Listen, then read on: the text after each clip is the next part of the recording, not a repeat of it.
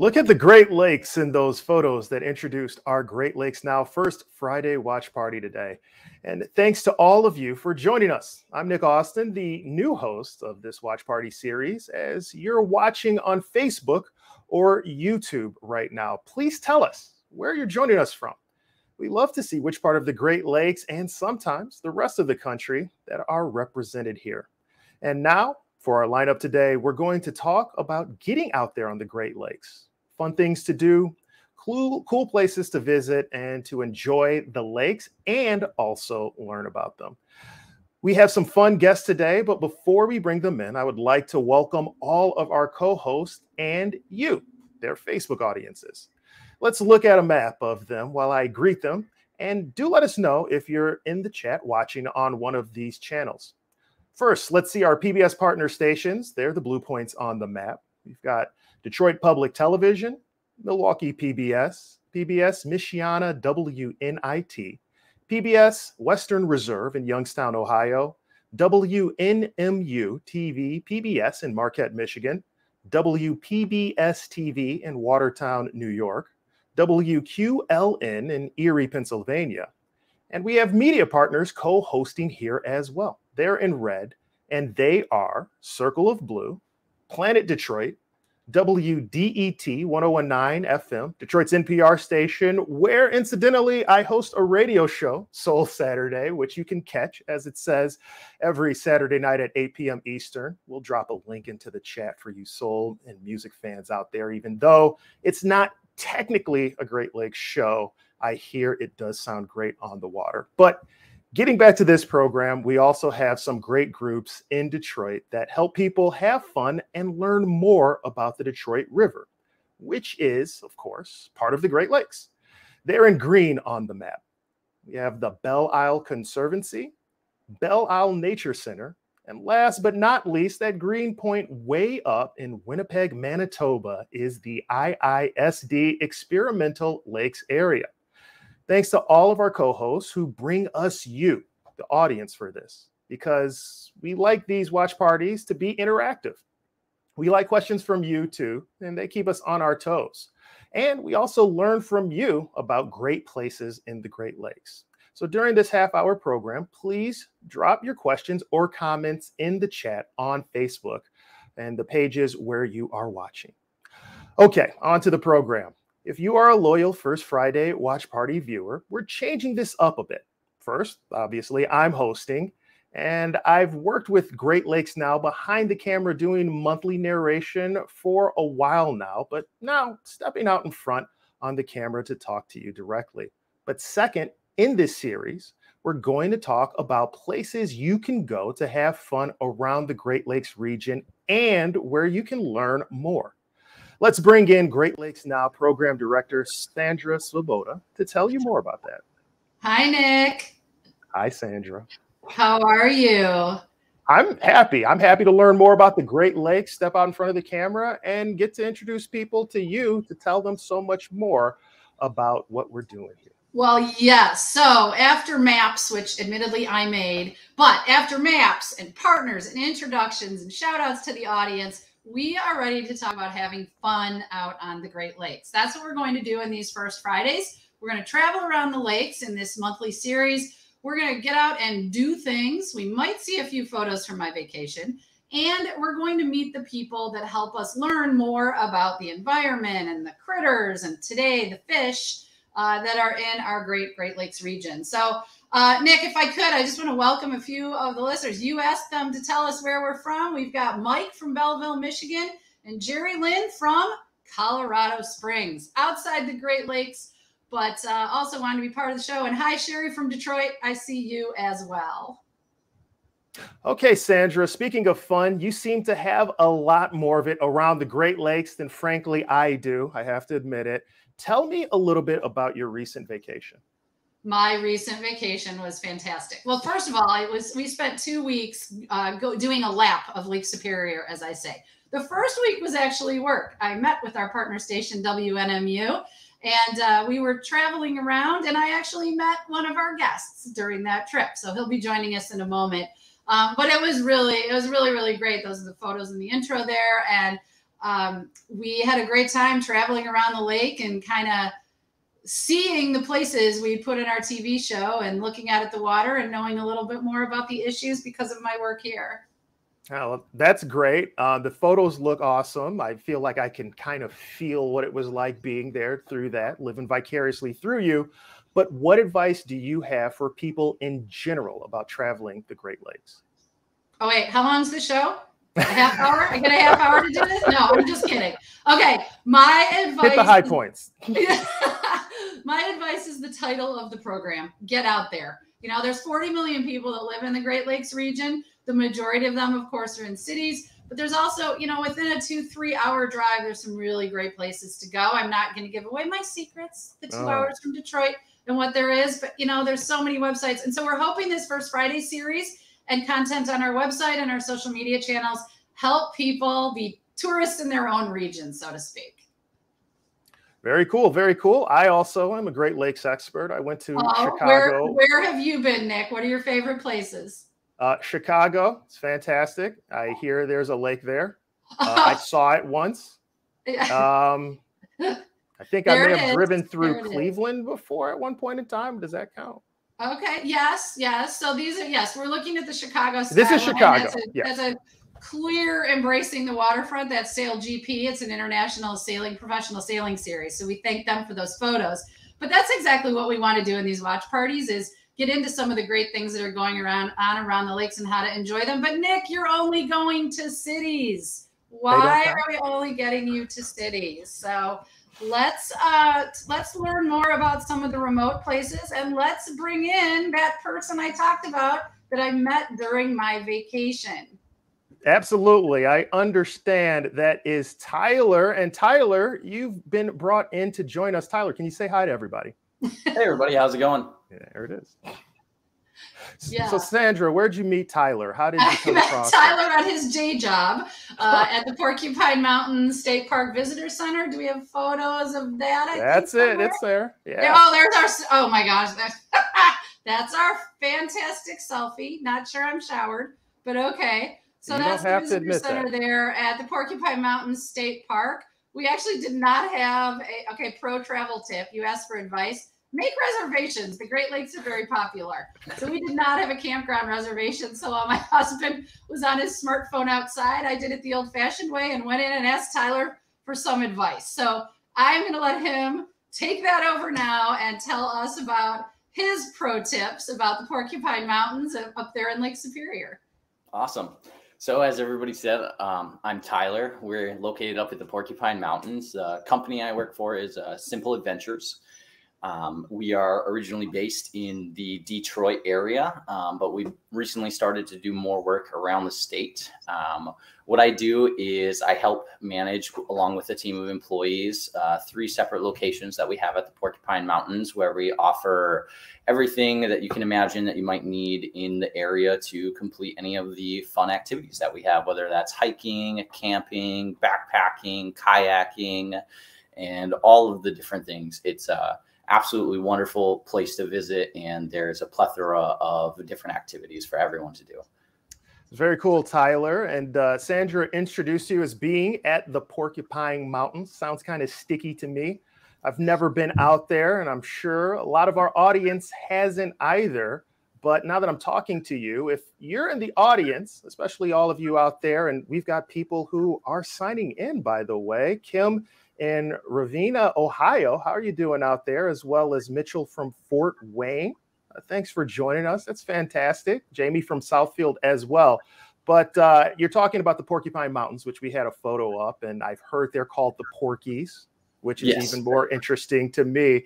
But can you help me understand a little bit more about the mountains and why I and the people watching should visit them? Yeah, definitely. So as everyone knows, there's not really a large amount of mountains like you get out in the West, and a lot of those Vista style views that everybody kind of really wants to hit for. So the Porcupine Mountains, we offer a ton of hiking. That's probably one of the biggest draws there, especially Lake of the Clouds. Lake of the Clouds is a beautiful area that you're able to, it's super accessible to anybody in all ages, whether you're you know, you have 6 children and your youngest is 4, it's only a 300-foot walk from the parking area to the outlook of Lake of the Clouds. To the left and the right of Lake of the Clouds are 2 separate trail systems that have varying degrees of difficulty for everyone that really could want to go hiking. And so as you can see in some of these photos here, it offers a beautiful view of the actual lake itself, which is located between 2 sets of ridge lines that were created on the escarpment. And up to the left is one of the top views. This one looks like it was taken here from the Big Carp River Trail. Absolutely beautiful trail system that leads you along the escarpments and then finally down to the Big Carp River that feeds into Lake of the Clouds itself.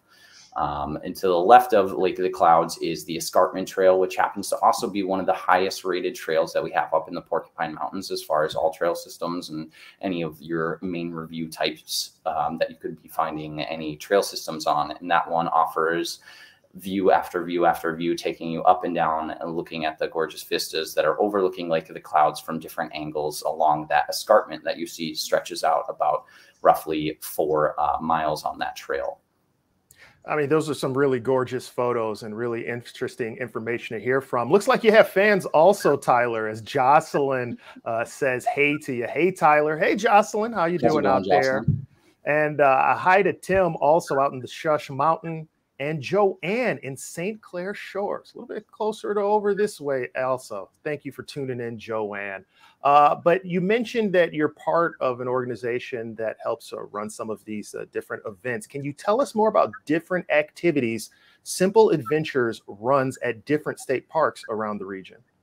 Yeah, so we offer a wide variety of, one of our main items would be water sports. We offer stand-up paddleboard rentals and guided kayaking trips and kayak rentals across the majority of the state parks that we run through. Some of those state parks mainly located right now within Michigan would be the Lake St. Clair Metro Park, where we do river run and guided trips. In the Porcupine Mountains here, we offer a sunset tour where we kayak out into the sunset. As you can see here, this is a very good view of what that might look like if you took one. And then we're paddling back under the ambient light after the sun has settled and really just enjoying the scenery of the Porcupine Mountains lit up by nature itself as it was intended to be viewed. We also have a bunch of other state parks downstate, like Belle Isle State Park, which I'm sure a lot of you are familiar with, being located in Detroit. We have Newburgh Lake over by Livonia, Michigan, Camp Dearborn, where we do kayak and stand-up paddleboard rentals. We have New Baltimore as well, and Interlochen State Park too, where we also offer kayak rentals and stand-up paddleboards. And Belle Isle, we also do some bike tours out of as well to kind of see the park. Well, it's great to hear you're covering so much of the region, and we're going to drop a link in the chat so that people can easily find you. And I understand that you have a little bit of footage. I think we may have seen some of that from a recent kayak trip that you played as well. We're going to roll that for you right now so that people can learn a little bit more about kayaking and my expertise, because I think, to be honest, Tyler, the last time I went kayaking, I may have been 10 years old. The Great Lakes Now producers, they keep threatening to make me go back in one. So for novices like me and newcomers, can you tell us what we need to know about kayaking on Lake Superior or elsewhere? And is it different to kayak on different lakes? Yeah, it's definitely different to kayak on different lakes. Lake Superior is going to be a much larger and more adventurous route normally than if you're going to go on a smaller inland lake that doesn't experience a lot of winds.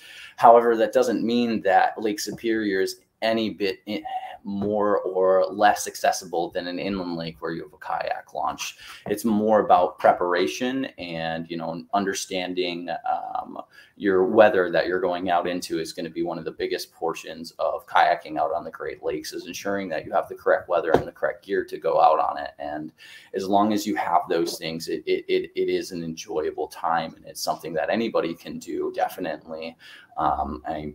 I've had groups as young as, 10 years old who've never kayaked before, and they're getting out on the lake with their parents for the first time. We're teaching them how to paddle in and out of the shoreline of the Porcupine Mountains and really giving them that experience of what it's like to be on Lake Superior and and it's definitely for everyone.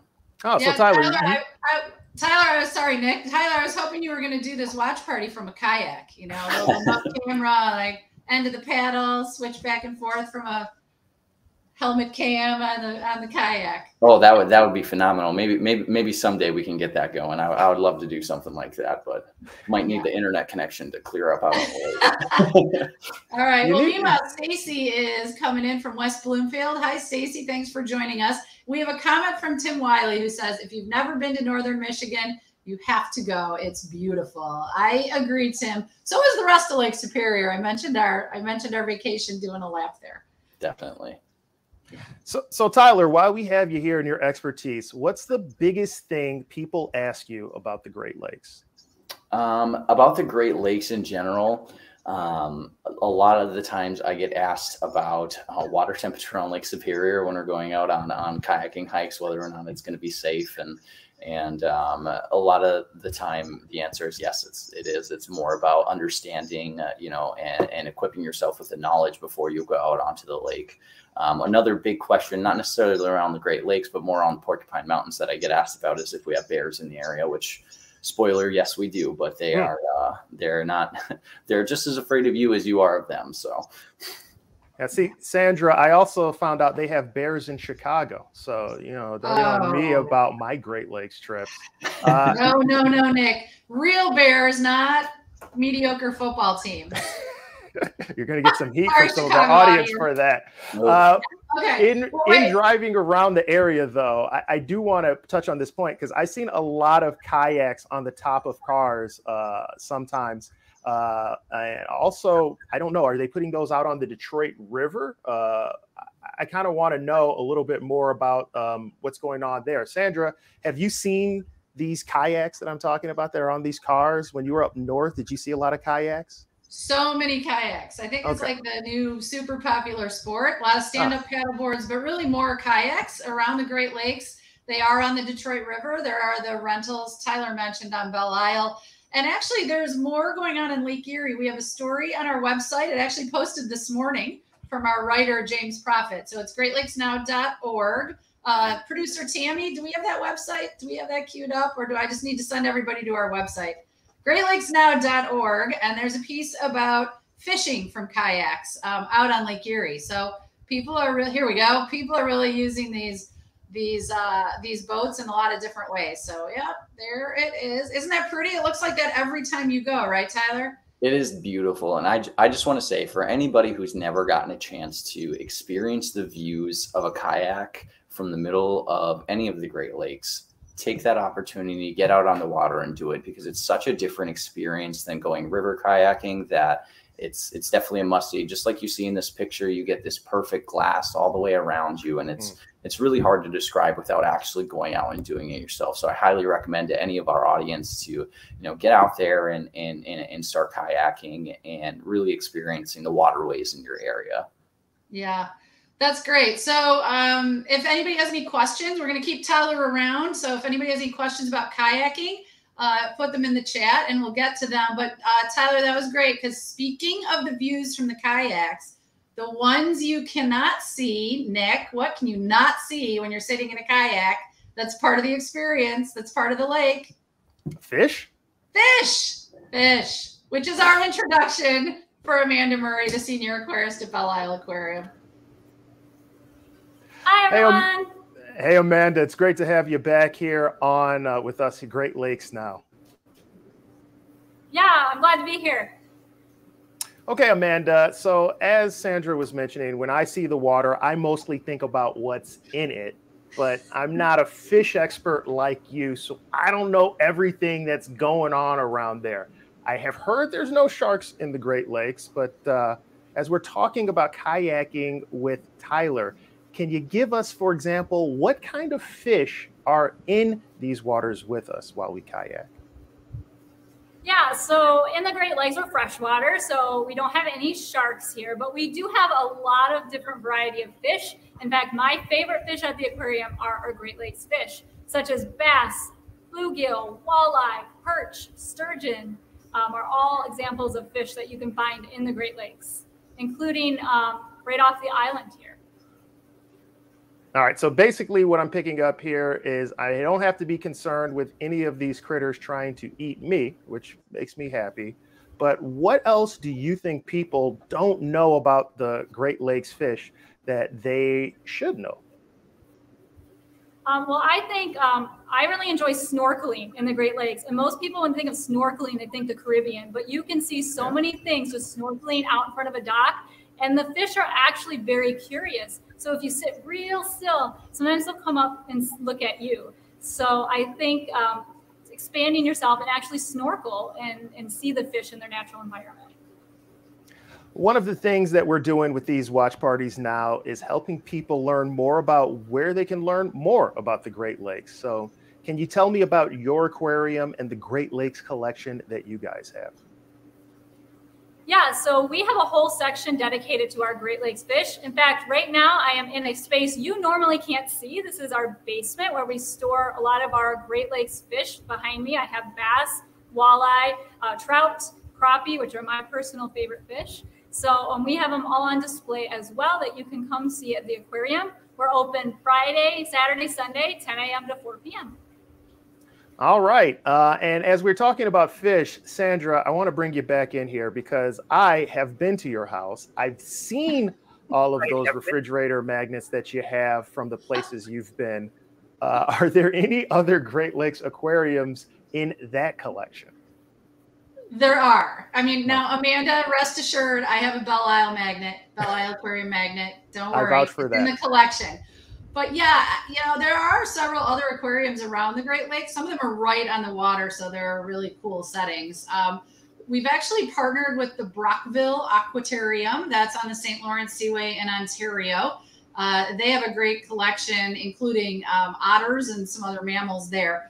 Everybody probably knows the Shed Aquarium, Nick, your city, Chicago. The Shed there. Oh, yeah. So there. Oh, boy. Yes, we went. This video again. We went to the Shed Aquarium for a shoot really early on, and I could not resist the sturgeon tank.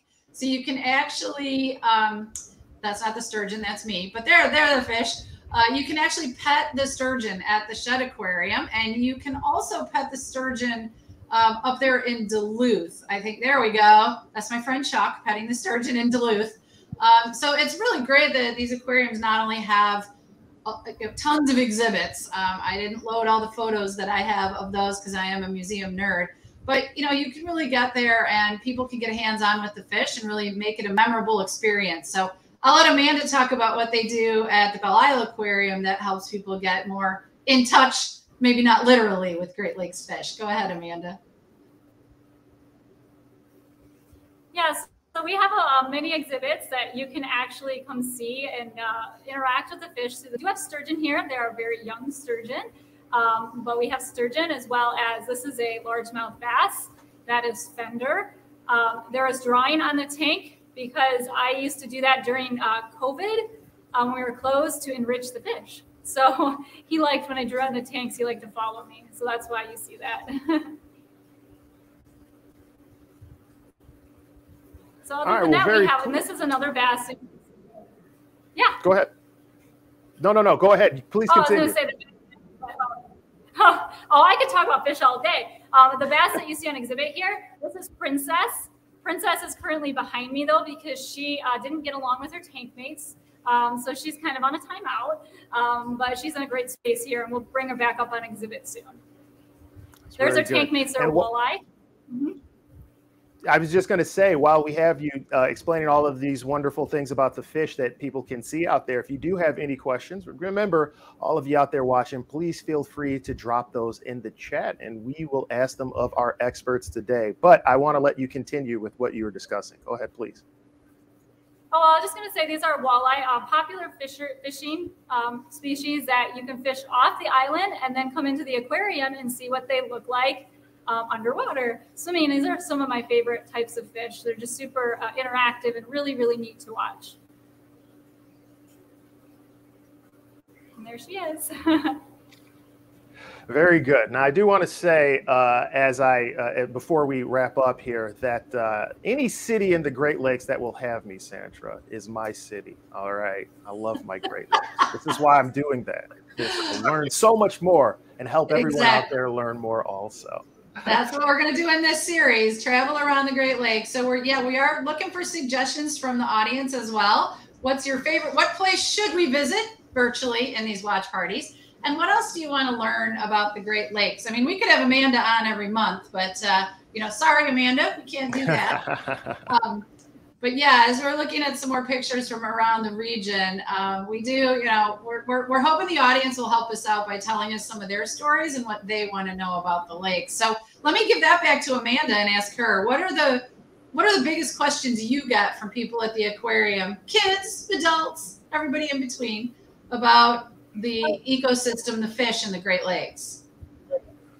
Usually people ask me, what my favorite fish is. But otherwise, about the Great Lakes, usually I get asked, are there any dangerous fish in the Great Lakes?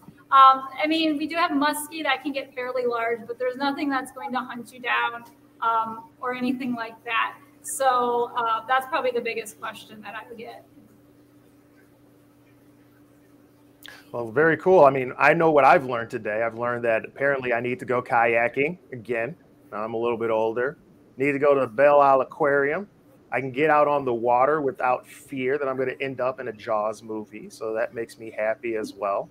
And I look forward to learning more from you. In fact, for everybody out there who's watching right now, if you have wonderful places in the Great Lakes area that you want us to cover, think that we should know more about, whether you're an expert at it or you're someone who wants to learn some more, please feel free to get a hold of us and let us know that information also. In fact, Sandra, what's the best way that people can get in contact with the show to give us that information? They can hit us up on Twitter. We're always on there. It's Great Lakes Now on Twitter. You can put questions in the chat of this video on whichever Facebook page you're watching on. We have people that look at those questions and we respond. So if you're watching this later, not live, and you think of some questions, still put them in there and we will look for them. And hopefully you'll have some good tips for us, because the best magic comes from the people who are out there experiencing it and making it with their own families as they travel around the lakes. Absolutely. Before we get out of here, though, we did have Tyler on here as well as Amanda. I want to let you guys jump back in. And first, thank you for coming by here. Anything you want to let our audiences know before we get out of here? I'm going to start with you, Tyler. One thing I would like to let the audience know definitely is coming up to the Porkies, rent a kayak and experience the Porcupine Mountains in a way that isn't as normal as going up to Lake of the Clouds. And the coastline of the Porkies is just as beautiful as the interior, and it gives you a great vantage point, like I was saying earlier, of Lake Superior in a whole new way that is definitely not nearly as common. That's fantastic. Anything from you, Amanda? I would just say to come visit us at the Belle Isle Aquarium and see the fish that you may go fishing for, or that you're under the water up close and personal, and get that experience. It's awesome. I'd like to thank the team that makes these watch parties possible, as well as both of you. But right now, I want to thank our co-hosts as well, as they are the ones who truly allow us to do this and bring you this wonderful information. As we show you that map again, there are the PBS stations, public radio, environmental groups, and other co-hosts around the Great Lakes. Our team here is Mila Murray, Anna Seisling, Lana Catardi, Tammy Winsell, and Colleen O'Donnell. And mostly a thanks to you, our audience. Please let us know in the chat what topics you'd like to know more about as you plan your Great Lakes adventures. Until then, we will see you next month.